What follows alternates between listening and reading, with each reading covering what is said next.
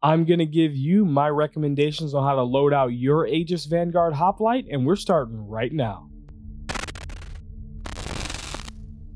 Aegis Combat Assist activated. Systems green. Thank you so much to all the support from patrons, channel members, and Twitch subscribers. Welcome to a Star Citizen's Loadout Guide. What's up, citizens? This is SubliminaL here, and in this guide, we will discuss my recommendations for both weapons and components for your Aegis Vanguard Hoplite. Our primary build has a focus on PvE, although I will give my recommendations for PvP and stealth as well.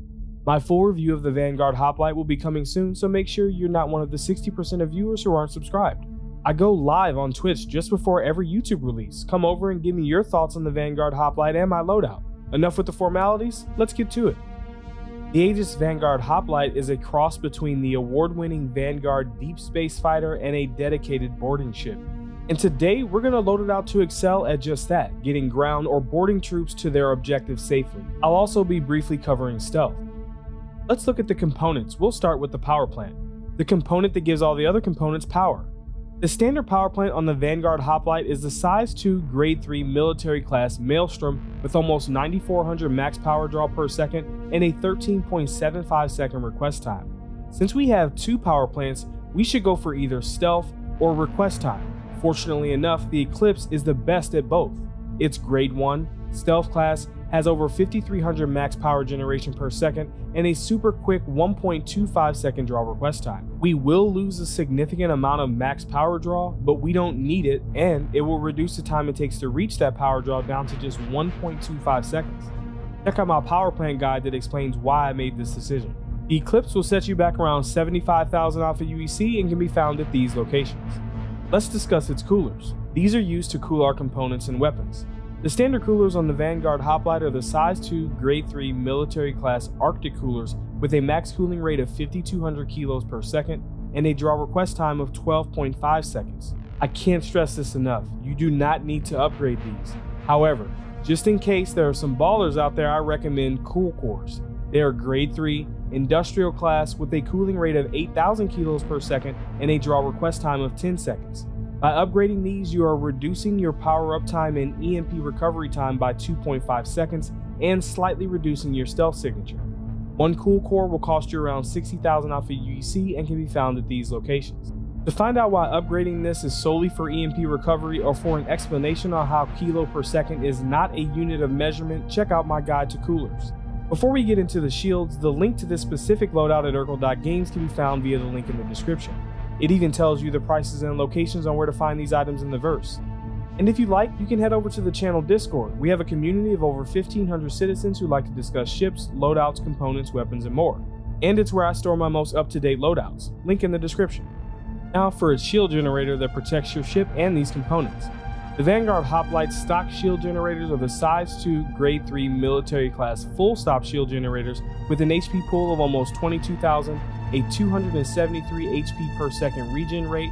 They block a minimum of 50% ballistic fire, has a 0-second damage delay, an 11.25 second down delay, and a 9-second draw request time. To get troops into the fight safely, I'm going to go for a tanky combination. I'll add one all-around great FR-76 that is grade 1 military class with an HP pool of almost 25,000, a 310 HP per second regen rate, blocks a minimum of 50% ballistic fire, has a 0-second damage delay, a 12-second down delay, and a 7.5 second draw request time. And I'll pair this with the beefy Rampart. The Rampart is grade 1 industrial class with an HP pool of 32,000, a 173 HP per second regen rate, blocks a minimum of 50% ballistic fire, has a 0-second damage delay, a 12-second down delay, and a 13.5 second draw request time. This will raise your overall shield pool, but the Rampart will be much slower at regening due to its low regen rate and request time. An honorable mention would be dual FR-76s if the slower regen bothers you. The pair will set you back around 91,000 alpha UEC and can be found at these locations. It should be noted that there is a better shield combo in my opinion. Pairing the FR-76 with a Sukaran is great. The Sukaran has 100% ballistic resistance, so it will need to be taken down completely before you can take hull damage from that shield generator, or completely if you're fortunate enough to have two. The upside is unparalleled shield pool and pretty good stealth. The downside is a terrible regen rate, but since it's a PvE build, it really is no big deal.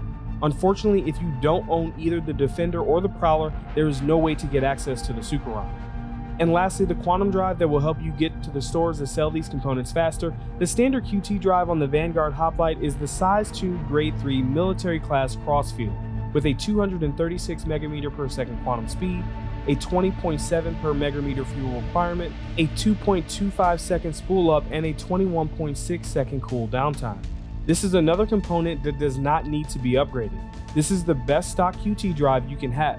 However, if you want to save 20 seconds off a jump across the system, I recommend using the XL1. The XL1 is grade 1, military class, has a 260 megameter per second quantum speed, a 24 per megameter fuel requirement, a 1.75 second spool up, and a 22.86 second cool down time. This drive is the fastest size 2 quantum drive and can almost make a trip from one end of the system to the other. The XL1 will run you almost 95,000 Alpha UEC and can be found at these locations. I'm excited to announce a new art series, Vessels of the Verse. This will be the first of many designs that will be released alongside buyer's guides and loadout guides. They will be available on Displayed in 48 hours, on the merch store in 24 hours. Desktop wallpapers are available right now to Twitch subs, patrons, and YouTube channel members, and mobile wallpapers are available for free via link in the description. Now, let's talk about its stock weapons and my recommendations. Underneath the nose, the Vanguard Hoplite is equipped with a size 5 hardpoint, with a gimbaled size 4 Revenant ballistic Gatling mounted. One Revenant does 31 alpha damage times 1300 RPM for a total of 672 DPS and a 3700 meter range. I love this weapon for PvP, however for PvE I'm looking for longevity and the Revenant's low ammo count doesn't do it for me. Plus, I found the Vanguard nimble enough for fixed, so I'll be adding the big ass CF557 Gallardine laser repeater. One Gallardine does 264 alpha damage times 225 RPM for a total of 990 DPS and a 4700 meter range. These absolutely shred, and with their range, targets are dead before you even know what you killed. I found my TTK was slightly lower with the CF series, but I recommend trying the attritions due to its overwhelming love from the community. One Gallardine will run you around 32,000 Alpha UEC and can be found at these locations. Inside the nose, we have 4 bespoke BVRS ballistic repeaters. One BVRS does 61 alpha damage times 290 RPM for a total of 295 DPS and a 2200 meter range. I do recommend these for PvP, but for PvE, I'll be adding laser repeaters to complement the Gallardine. One GVSR does 55 alpha damage times 310 RPM for a total of 284 DPS and a 2400 meter range. One GVSR will cost you around 6,500 Alpha UEC and can be found at these locations. The man turret totes 2 size 2 SW16 BR2 Sawbuck ballistic repeaters. One Sawbuck does 64 alpha damage times 280 RPM for a total of 299 DPS and a 2100 meter range. I hate these. I want good range and shield penetration because the pilot will be deleting foes from existence before they even get within range. So I've chosen Strife mass drivers. One mass driver does 230 alpha damage times 63 RPM for a total of 242 DPS and a 2500 meter range. If you're worried about ammo, the size 2 CF series will do just fine. One mass driver will cost you around 14,000 Alpha UEC and can be found at these locations. Inside the fuselage, we have 2 bespoke missile racks, each holding 4 size 2 missiles. One with 4 Ignite 2s and one with 4 Dominator 2s. The way missiles are behaving right now, I'd go for the most damage or quickest lock time. For the most damage and countermeasure resistance, I'd add Strike Force 2s. One Strike Force 2 is size 2, does 3,800 damage, has a 2.4 second lock time, and a 4,800 meter lock range. If you prefer quick lock time or intend to PvP, a very respectable honorable mention would be Rattler 2s due to their incredibly quick lock time and temporary blindness. If you don't have a whopping 422,000 Alpha UEC for this build, I would buy them in the following order. Please note, this total does include the XL1, but does not include upgrading the coolers. Since the Vanguard series has military-grade components, the stock loadout will not limit you in any significant way. So the most important things here are the weapons and shields, followed by the stealth power plants. Upgrading any more is not necessary. Let's talk briefly about stealth. While a full stealth build in a Vanguard will not allow you to attack outside of your detection range, it can give your enemies less time to prepare for an attack. This could be good for PvPing, so here's how to load it out. I'll keep the Eclipse power plants from the main build, throw on Stealth Grade 1 Nightfire coolers, add 2 Stealth Grade 1 Umbra shield generators, and you can pick whatever QT drive you prefer. I think that's pretty simple.